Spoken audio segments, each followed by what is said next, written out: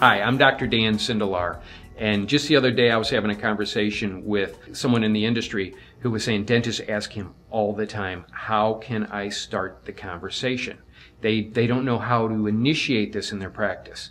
Well, if you initiate it when the patient sits down, it's way too late. They won't hear a thing you have to say. It starts way before they sit down in the chair, and it continues, and to a certain extent, it's everywhere in your practice. From start to finish, when their visit is done, they should know more about oral systemic health than most dentists do.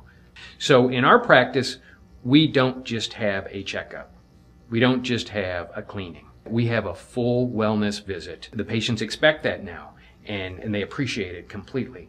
We start, and it starts even from their previous care.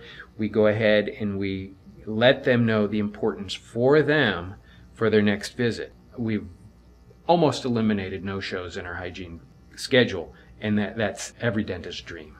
Is this something that you can do to improve relationships in your practice? Completely. There is no doubt in my mind, because I see it all the time. Patients will appreciate you going through the trouble of helping them with the subject of understanding how important this is. And it won't take more of your time. It won't take more of your hygienist's time.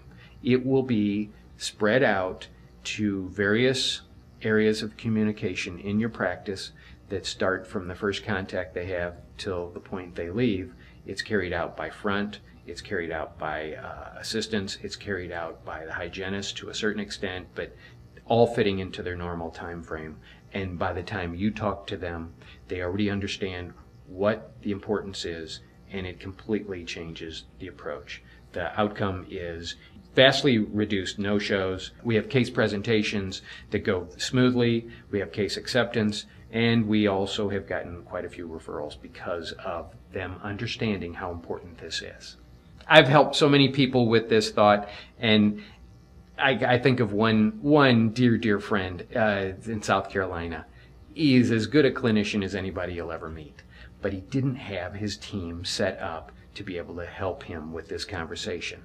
And when he would try, it was eating him up. He would start talking, and he was wasting a lot of his time. It was just words coming out of his mouth. And we set the systems up in his practice, and I just know how he was in such a bad place. And it has completely turned his case acceptance around. I'll tell you, if anybody wants any help with this, give us a look at drdansindelar.com.